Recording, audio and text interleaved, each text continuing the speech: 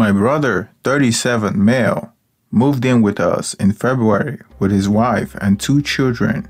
My husband, 44 male, and I have a big house on a farm. My husband is a farmer, and with everyone working from home, we thought it would be a good chance to stay together as family and for my niece to spend time on the farm. I have 3 children, and all of them live with us. The oldest is 18 male, and the other 2 are 13 and 16, both female. On the day my brother arrived, I went to buy grocery with my son, and he went to the pharmacy to get his gym supplement, and I bought the food.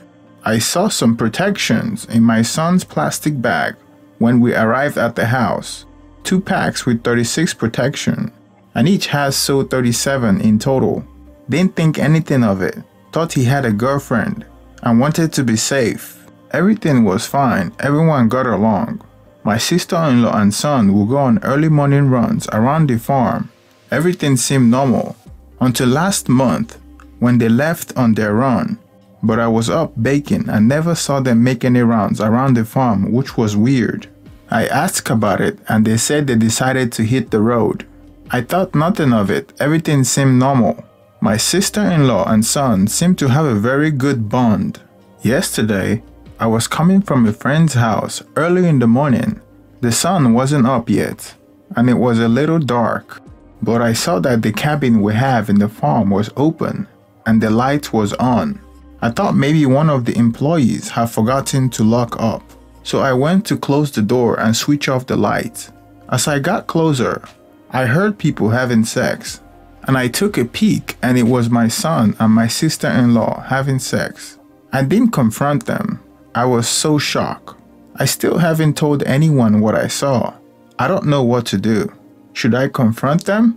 Should I tell my brother? Should I tell my husband? I am so confused. I have been doing a lot of thinking, and I'm sure they have been intimate from all the protection my son bought. My son was always at the house and never brought his girlfriend. The morning runs around the farm, do they even go on a run or were they just having sex? The close relationship too. As was suggested by many of the comments, I decided to tell my husband first and proceed from there.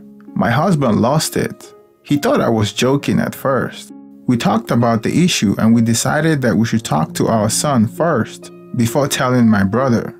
We confronted our son with what I saw. He didn't try to deny anything, he confessed. He told us that him and sister-in-law have been intimate since February last year.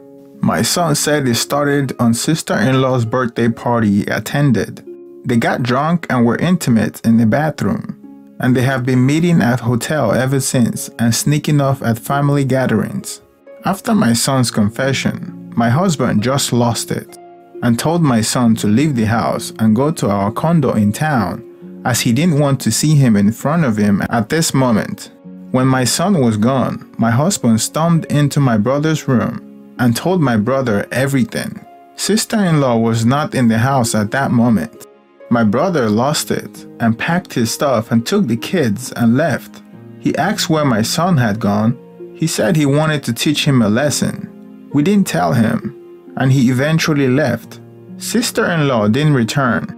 I think my brother might have called her, or my son warned her, and she's afraid to come back.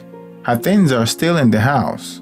In all the screaming and shouting, my daughters heard everything and are devastated that their family might be ruined. They miss their brother and are afraid my husband won't let him in the house again.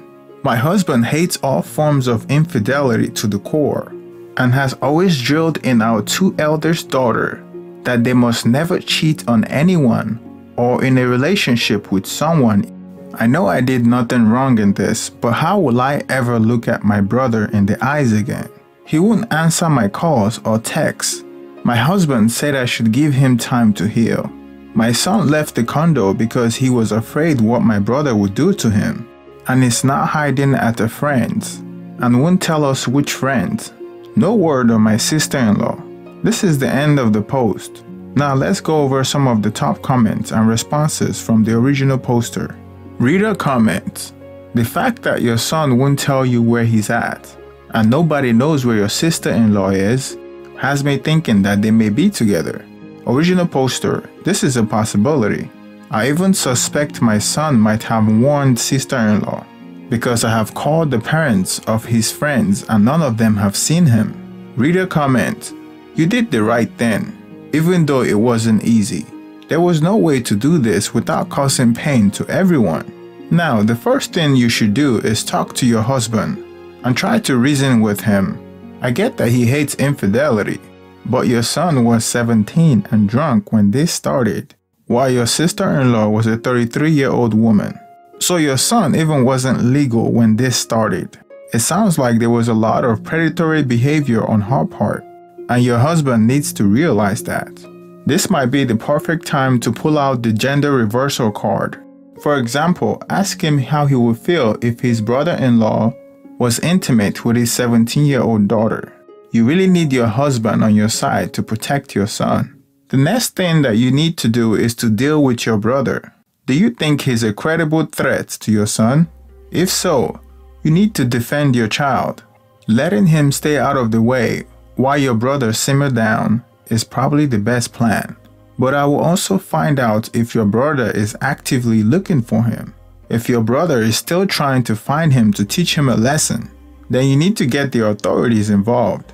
Original poster, I really do think this woman is a predator. She was booking hotel for a 17-year-old boy, giving him allowances, having fancy dinners with him. With my brother, I don't know if he will actually hurt my son, or my sister-in-law for that matter. Normally, I would say he's a nice, calm person, but under these circumstances, I don't know what he might be capable of. I want my son back home now, but my husband doesn't. He wants him at the condo. My husband even offered to hire a bodyguard or something for him if he's afraid. But my son is still with the friend we don't know.